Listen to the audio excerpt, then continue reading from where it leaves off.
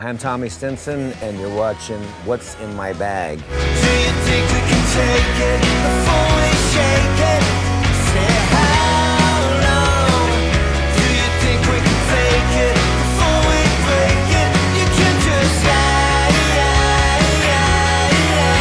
and love getting bitter. Today's What's in My Bag is this record here, Pet Sounds. What makes this record incredible is not just this record, but the actual version of the record, that's just the vocals only. It's an incredible listen. If you've ever heard these songs or heard this record at all, you'll know the background vocals and all that stuff are really gorgeous. But just to hear just the vocal takes alone is a whole nother revelation about the Beach Boys, and it's a fantastic pick.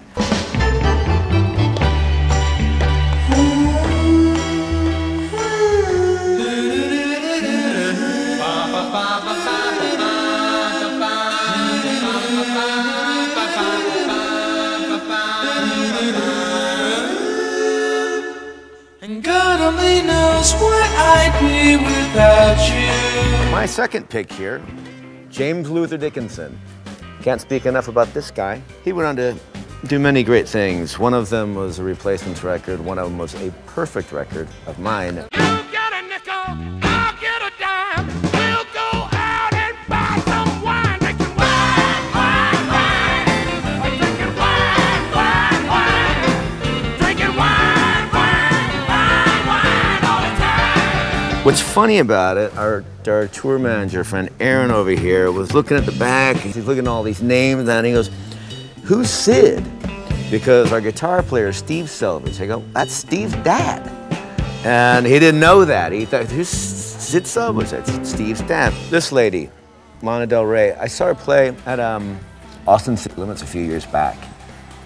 And I really wasn't crazy familiar with any of her stuff, but I liked some of the stuff I'd heard, and she came out and played. I remember being just mesmerized. Don't choose your last words. This is the last time.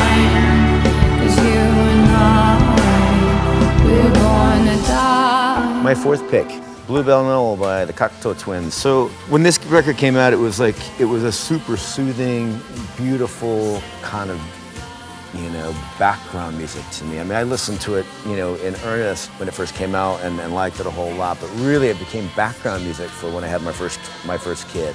When Ruby had been born, this was played all the time. She recognized the record from when she was in the womb, in fact.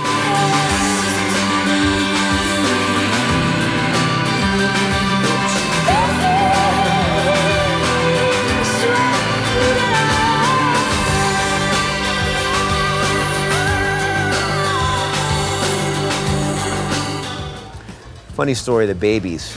They had a few songs back in the 70s that were, kind of minor hits and all that in the States, but the cool thing is I met John Waite once at a crazy, it was this bizarre kind of show. They only did one of them in New York.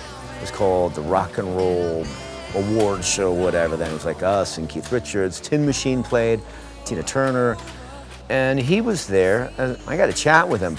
One thing I never realized about John Waite was he's really fucking tall. and a sweetheart of a guy. Every time I think of you, every time I think of you, every time I think of you, yeah, it always turns out. Blonde on Blonde, my go-to record when I'm thinking of, when I'm trying to get lyrical things happen in my head.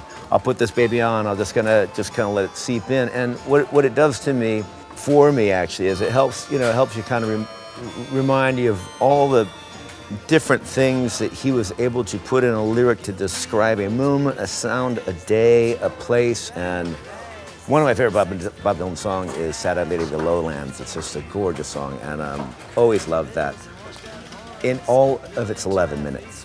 Should I leave them by your gate? Oh, sad-eyed lady, should I wait? Gang of Four. This record here, there was a 12-inch that came out that had the song I have here called I Love a Man in a Uniform. It was a 12-inch dance mix that had also To Hell with Poverty on it.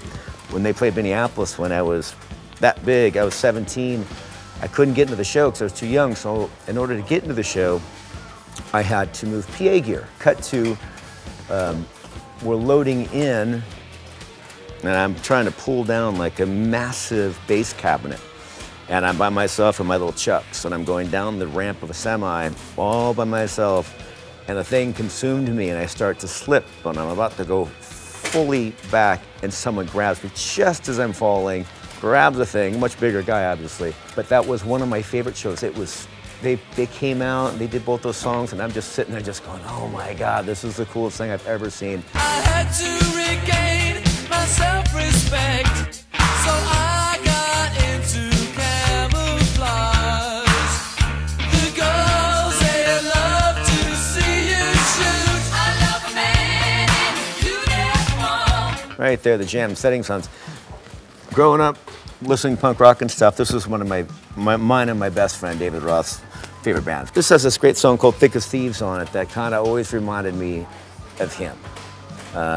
Because we were thick as thieves as kids, but this is sort of our, you know, kind of our favorite growing up punk rock record. And Paul Weller, I mean, can't say enough about this guy. He's a fantastic songwriter, fantastic singer. We stole the love from young girls in ivory towels. We stole autumn leaves and summer showers. We stole the shine of wind that sets you up free. We stole everything now we could see. Chelsea Girls.